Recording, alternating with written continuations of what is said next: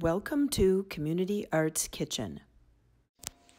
Hello, I am out here in the lovely green woods today because I am looking for bugs and insects for inspiration for my next art project. Now, as I was looking for the creepy crawlies, I was wondering, is there actually a difference between bugs and insects? What do you think? Bugs is a universal accepted term used to describe most creepy crawly creatures we encounter. But not everything we call a bug is truly a bug. Characteristics of a bug: they have straw-shaped mouths, one set of wings, and hardened forewings. Characteristics of insects: they have two sets of wings, sensory antennae, 6 legs, and a 3-part body with a head, an abdomen, and a thorax. I would like to show you how you can make your own jumping bug. What kind of bugs and insects can jump? Here are 5 kinds of bugs and insects that can jump: grasshoppers, fleas, springtails, jumping spiders, and click beetles. I am going to walk you through the steps how to create your own imaginary jumping bug. This one here is a combination between an insect and a bug. Let's find out what supplies you need. Supplies needed: 2 hair bobby pins, thin cardboard from packaging, masking or duct tape, scissors, small plastic pieces, construction paper or recycled paper from magazines, markers, and a glue stick. Now that you have collected all your materials, you're ready to start your jumping bug project. We're going to start out with the 2 hairpins that you need for the legs, and we're going to create a shape like this with 4 legs. That's going to be the bouncy part of your bug. So how to do that is you need the 2 pins, and also I have prepared some tape here of variety of widths.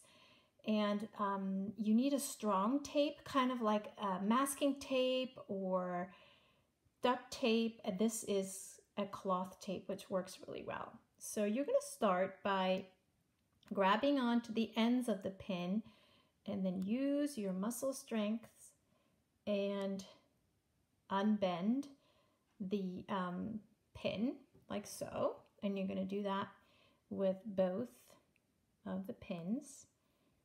And you're going to try to get the angle about the same, the opening the same. Now you're going to pick up a thin piece of tape, turn it upside down so that the sticky part is facing up. And here's the hardest part. You might need some help of an adult to do that. You're putting the legs, or the pins, they're going to be legs, crisscross like so, and then you're going to secure them with tape.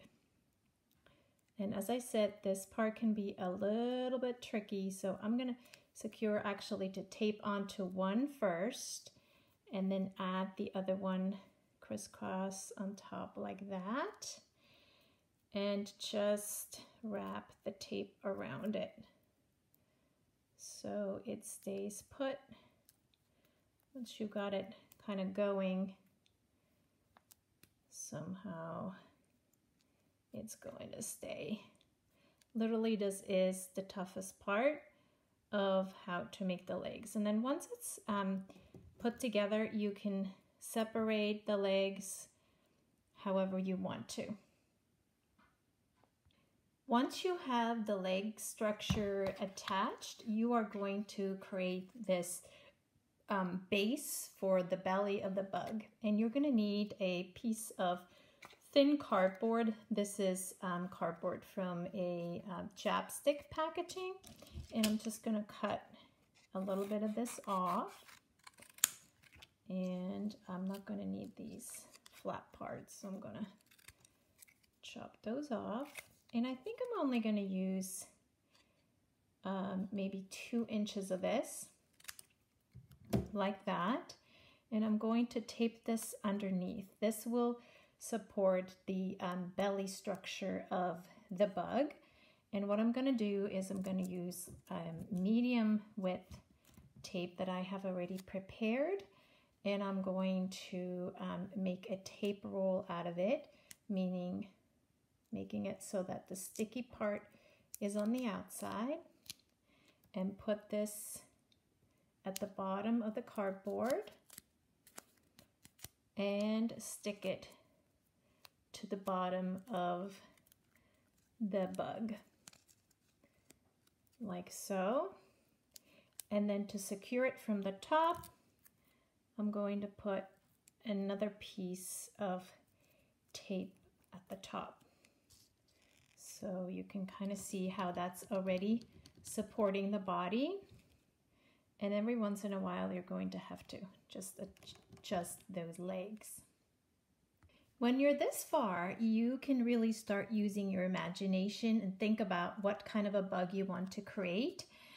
My bug is actually a imaginary bug, and it's kind of a mixture between a bug and an insect because it's got the 2 double wings and it's got only 4 legs. So that's okay. I am going to now work on the body structure on top, and once again I'm going to use part of this cardboard. I kind of like this yellow part over here, and I'm just going to think about how long, this cross is going to look like a stinger. So I'm going to cut this into a shape like this, and I think I'm going to use this like the body, like so. So same thing, I'm going to use the tape roll technique.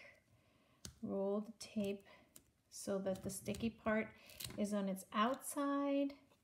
Attach it to the bottom of the cardboard, and then stick this on top, however you would like it.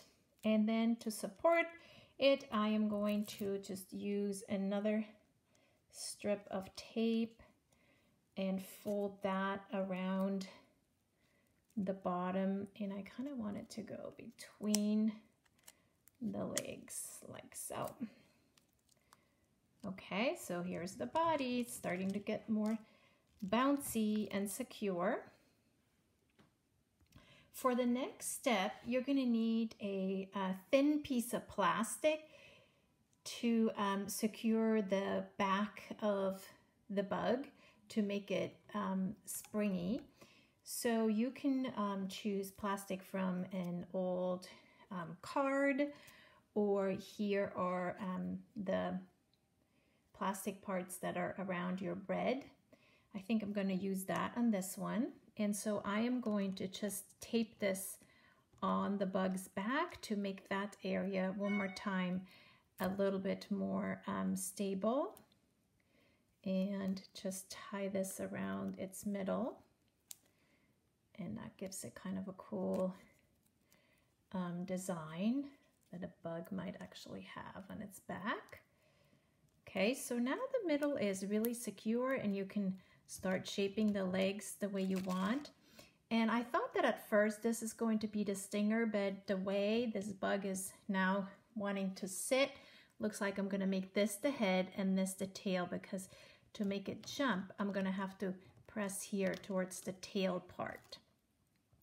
So the next steps is to decorate your bug, and you can use paper from magazines. So I'm going to use this cover from the New Yorker, which has some really fun colors on it. And I am going to just draw with a marker some wings.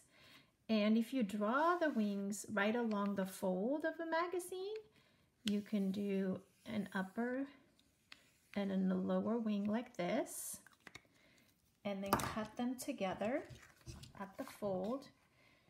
And you don't have to do wings on your bug, but this is just an example of how you might do it. So cut the annoying part away, and then cut out the lower and the upper wing like this. All right, open them up. Ta-da! Beautiful. Oh, this is gonna look so great, and the colors kind of match. Okay, you guessed it. The way we're going to put this on is with a tape loop. Loop-de-loop the tape together so the sticky part is on the outside. Stick it to the back of the wings. Ooh, this is kind of cool. I didn't know that this was in the back of the wings. I'm gonna use that side now. Changed my mind. Artists may change their minds all the time. Doesn't that look awesome? Almost like a moth. And you can fold your wings up a little bit. And then of course you can make eyeballs and antennas. This is how I made the eyeballs out of paper and cut 2 thin strips of paper for the antennas, and this is how I attached them on, and this is what this bug looks like on the back. So now we can give it a test drive and see if it works. There you goes. It does take a little bit of practice to make your bug jump. Press on its back towards the tail end and let go. Thanks for watching. Community Arts Kitchen was created and developed by Barbara Libby Steinman and Anna Rochester. See you next time.